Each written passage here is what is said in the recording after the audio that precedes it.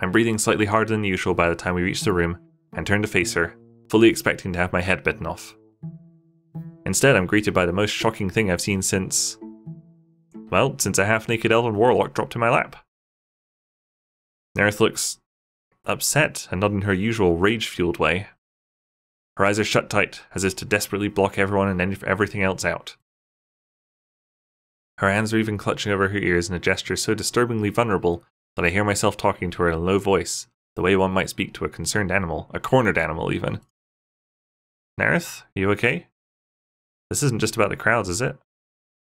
Her eyes pop open and find mine immediately, looking angry and just a little bit frightened. What the hell do you want me to say? That you were right and my world has always been a stupid fucking illusion created by other useless people like you? She spits the word "you" out like it's a curse, but her gaze isn't on me anymore. Instead, she's scowling up at a decorative banner from the game taking up most of the wall behind us. Moodily, she crosses her arms in front of her and keeps staring over my shoulder. I know that I don't fit into your world very well, and you've always been really aware of the fact that I don't belong here because of it. But to me, this just felt like another raid. A weird, mostly boring one, but seeing these idiots dressed up like archdemons and mages like it's nothing. She shakes her head despondently, facial features turning sad. Those clothes mean something in my world. Her eyes turn upward and she stares hard at the ceiling tiles over her head. It takes me a long minute to realize that Nerith, tough, badass Nerith, is trying not to cry. Hikaru, am I real? Whoa. It's too deep for me. Her voice is small, smaller than I've ever heard it, and for a moment I'm not sure what to say. I have a feeling this is a very important question to Nerith, and I have to take my time thinking of an answer. Oh god. I guess she's pretty fucking real. She's, like, killed things and lit his apartment on fire. That's pretty real. I hesitate, because the truth is, I honestly don't know, and I don't feel at all qualified to be helping her through this existential crisis of hers. There's no straightforward answer, so I decide to go with pure gut instinct. You're living and breathing and standing right next to me, so as far as I'm concerned, you're definitely real, Nerith. Screw what anyone else says. I offer her a weak smile, hoping my words didn't make an already bad situation worse. Nerith looks at me with a mixture of annoyance and affection that only she could ever pull off. She's spared having to voice a reply as the line finally starts moving ahead of us, and we're led into the panel room. We take seats as far up front as we can manage, which isn't all that far, honestly. The panel turns out to be more of an extended Q&A session than anything else. I wait for my chance, and when the game devs open up discussion to their audience, my hand shoots into the air before anyone else's. Naturally, I'm ignored in favor of a cute blonde cosplaying as a succubus. And the rest of the panel goes by like this. I raise my hand, but I'm still just one person out of 100.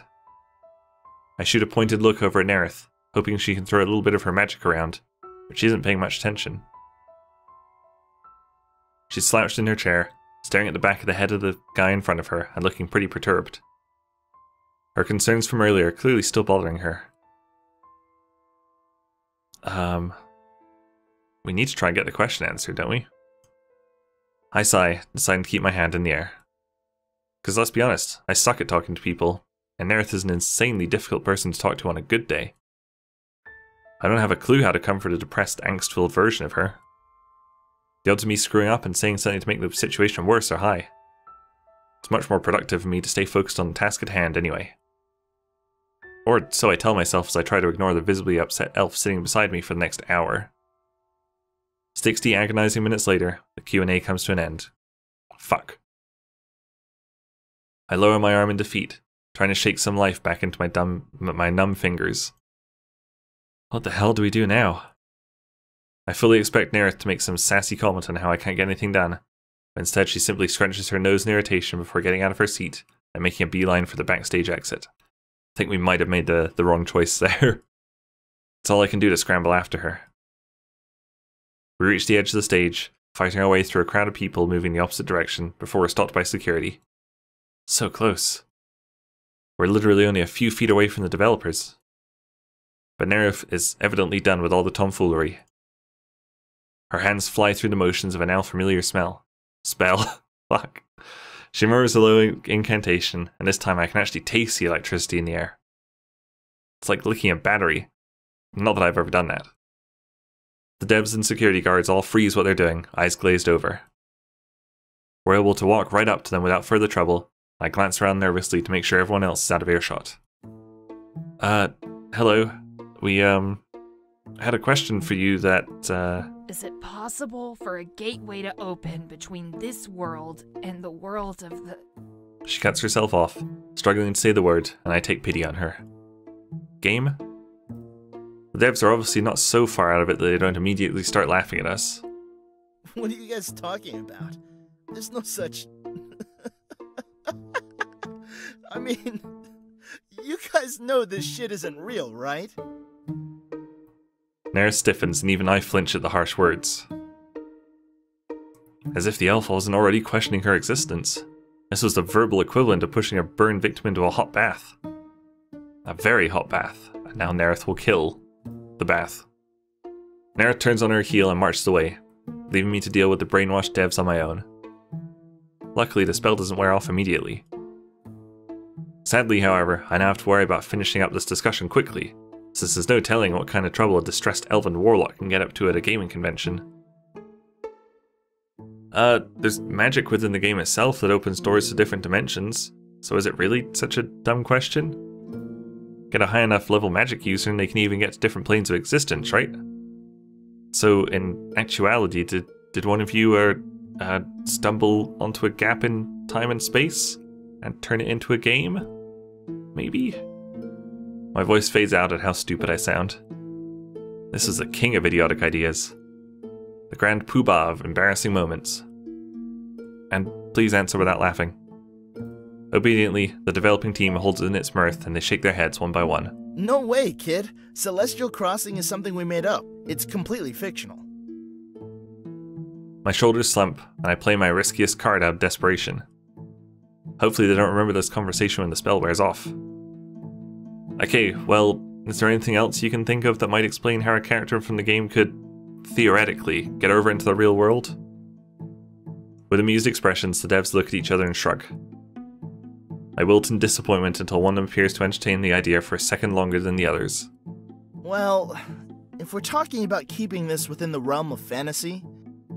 Yes? And fiction. Right? I impatiently try to draw the words out of him faster, wanting to go check on Nerith, but also needing something, anything to show for our efforts today. Well, our magic system in the game is pretty complex, but in theory, any spell can be reversed under similar conditions. That's why shield spells and spell breaches take the same number of turns and are learned under the same school of magic. The lead developer shrugs and smiles, and I realize he's making all this up on the spot. Still, it does make sense. It's more information than we had. Got it, and thanks for answering my question. Big fan, by the way. Yeah, we kinda figured. I turned to go, feeling hopeful that maybe this whole enterprise wasn't a complete waste of time. I'm in such a hurry to find Nerith that I almost missed their parting words as I ducked toward the exit.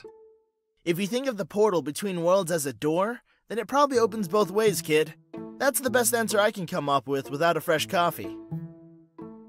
I'm all over this imagery with more seriousness than it probably deserves before mentally storing it away for later. First, I need to make sure Nerith didn't go on some kind of rampage. Everyone's dead. I scan the hallways outside the panel room, but the area is thick with gamers and nerds as far as the eye can see. Finally, I decide to make my way over to the information kiosk, hoping that Nerith might remember it and return if she gets lost. I only make it about halfway when I nearly collide with the woman herself. Oh, good, I found you. Look what I got. She proceeds to shove several large convenience store bags full of yakisoba bread into my arms. Of course she does. The hell? Yeah, there was this stupid contest or something, and they really loved my armor. Because really, who wouldn't? And then they offered me some useless prize. I repeat her words dumbly, a bad feeling rising in the back of my mind. A useless prize, you said? It was money. It was some of that flimsy paper currency you're always whining about. 60,000 yen or something like that. Oh, fuck, isn't that like $600? 60,000 yen! You walked away from... Of course not! I just waved my fingers, threw a little magic at them, and convinced them to award me something useful instead. She waves one of the bags in front of my face in a tempting manner, smirking with victory. You're welcome. Nera spends the next few minutes trying to get a response out of me, I think. I'm not sure what happens next, to be honest, as I more or less pass out at the thought of Nera turning down free money. Free money I could have used to fix all the shit she broke in my house. Still, at least she doesn't seem depressed anymore, triumphantly nibbling on one of her prizes. Once I'm finally recovered enough to rejoin the world of the living, I lead us out of the crowded convention center and toward the bus stop where we catch the last one heading back to the apartments. We pay our fare and share a seat toward the back. I spend the ride home thinking about what the developers said. It was all just random stuff they made up on the spot, but I try to consider it from the viewpoint that everything about the past few weeks has been batshit insane. Why stop suspending my disbelief now? So with that in mind, a door. The doorway in between Nera's world and mine was a dream the first time, wasn't it? I mean, I was asleep at the time and woke up with her suddenly there. But I'd slept every single night since then and nothing had happened. May I have to dream her away for it to actually work? Maybe, but who can control what they dream about? I glance over at Nerith, who's already fast asleep, leaning her head against the window. Would she laugh in my face if I told her what I was thinking about? Or just smack the back of my head and tell me to stop wasting my time thinking of nonsense? Hell, what if it all was just nonsense? And if it was, would having Nerith around for the foreseeable future really be that awful? I'm almost surprised to realize that, no, it really wouldn't be that bad. Nerith's a pain in the ass, sure. But I've always wanted to change things around in my life. Be tougher, stronger as a person, and she's been the only one who could force me to do that. Mostly because she's a hard ass, but also because I think of her as a friend. Crazy as it sounds, even in my head. And as much as she's helped me, I feel like I've helped her too. A week ago it wouldn't have been possible for her to show any kind of weakness around me. Today though, she reached out. She asked me if she was real, and my answer actually mattered to her. I can't help wanting more of that. To watch her become more grounded and able to rely on me. To see that I'm someone she can trust to have her back the way she's had mine. So no, it wouldn't be horrible to have my friend hang around a little while longer. A yawn rises up out of my chest suddenly. All this thinking reminds me I've had a long day. I'm pretty exhausted, physically and mentally. I settle in for a short nap until we reach the apartment, resting my head against the back of my seat. The bus lists to one side as we make a sharp turn, and my head lolls onto Nera's shoulder. She grunts, but doesn't wake up to punch me in the face, so I stay there. It's a much comfier position to sleep in than trying to keep my neck craned upward. As I drift off, I realize I'll be able to process the day's events much more easily when I wake up anyway. Something feels off about this. I'm very obviously dreaming, but I've never been aware that I'm dreaming without waking up before. There's nothing but darkness around me. Darkness and a dim outline of something in the distance. When no other choice presents itself, I make my way toward the shape ahead. As I get closer, it splits into two, and I can soon make out the form of a woman standing next to a door. About time you showed up, useless. I'd recognize that voice in my sleep. I mean, obviously, because I just recognized it.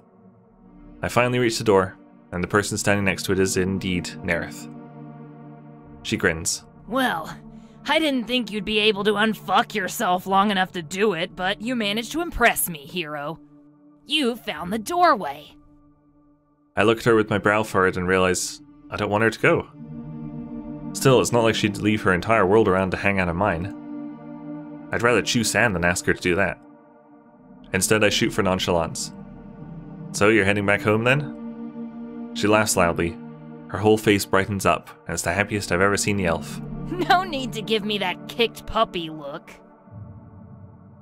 Her expression settles into its usual arrogant smirk, and she even gives me a playful punch in the shoulder. If I leave, who's going to keep your head out of your ass? You think I'd let all of that self-confidence I drilled into you just disintegrate the minute I'm gone? Fuck that. I'm just here to make sure we close this stupid door for good so nothing else can get through. But what about your life, your whole world? You mean my fake life in a pretend world? Why go back when I'm a real person here? I'm dumbfounded that my words had such an impact on her. Oh, so if we'd said she's fake, maybe she'd go back and we'd get like a sad ending or something? I gape for a minute before she snaps her fingers in front of my eyes impatiently. Since you're here, care to do the honors? She gestures towards the door, which is starting to glow around the edges, almost like it's beckoning us through. Creeped out, I shut it tight and throw the latch that appears on the outside. The moment it locks, I feel a light smack on the top of my head and jolt awake. We're home, useless. Get your fat head off me. Despite her less than gentle wake-up, she's smiling. I grin back and we make our way off the bus. The bus stop is otherwise pretty much deserted, except for a figure making its way toward us in the dark.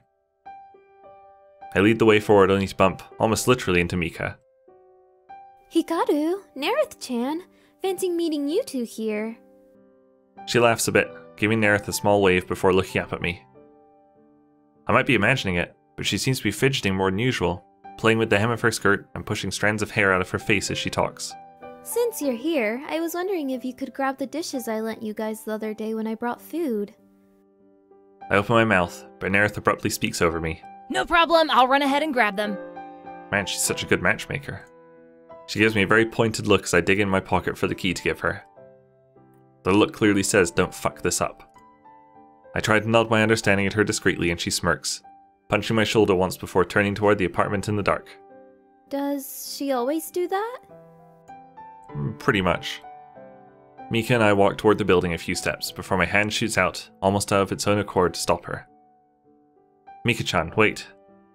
She turns to face me, and her face is illuminated in the light of a nearby street lamp. She's beautiful. Her eyes are wide and warm, and there's definitely affection there. Is there also a glimmer of attraction? It's hard to tell. I'm no expert on women, but after everything else I've been through, this finally feels like something I can take a chance on. I take a deep breath and call on all the self-confidence I've gathered from going through such a life-changing ordeal. Mika-chan, there's something I need to tell you. She says nothing. Instead, her cheeks light up softly with a blush, and her smile turns shy and hopeful. Oh, ending number 1, home. Is that it? Is it going to take me back to the main menu, or is it like an epilogue? Oh no, that was it! Huh. I don't actually know how many endings there are. There you go. Oh look, we got all the voice talent there.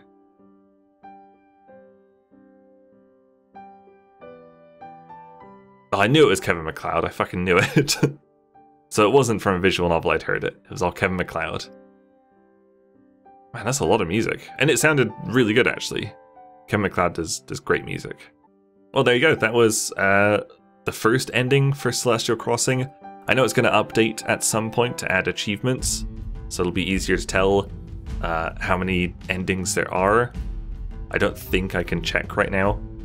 But I think that was a pretty good ending. I guess he and Mika get together, and then Nerith stays. So I assume that was the good ending. So I don't think there's too many other ones. Anyway, that was my playthrough of Celestial Crossing. I really liked that game. Hopefully you guys enjoyed the little mini-series. Thank you very much for watching, and I'll see you guys next time. Bye! If he breaks my water station, I'm gonna be so sad. Can I like hit him with this hammer? Fuck. No! My water purifier!